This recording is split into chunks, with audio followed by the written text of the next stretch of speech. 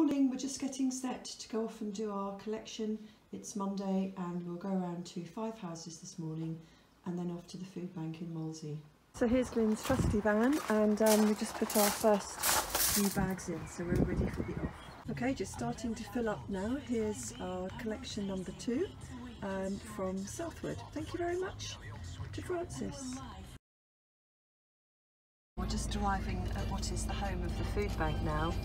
So during the early days of the pandemic, the East Baptist Church became a secondary place from which to operate the food bank, but they now need their space back, and so Jenny's moved everything to here, and they've only been here for a couple of weeks.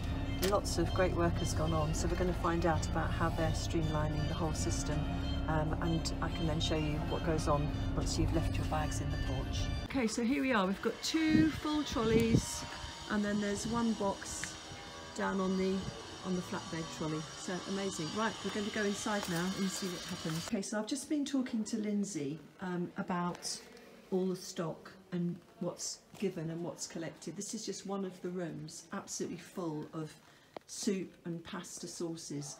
But these are donated, they haven't been bought specially, so it's really important that we still encourage our neighbours to provide us with staples. Right, now I'm going to the next room.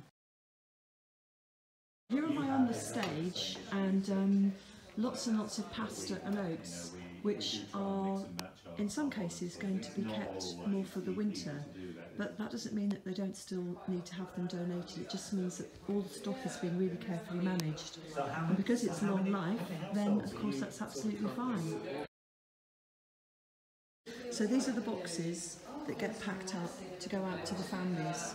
And you can see the tables are set out here to be filled up later on today. And the volunteers are here now this morning. This is the main area.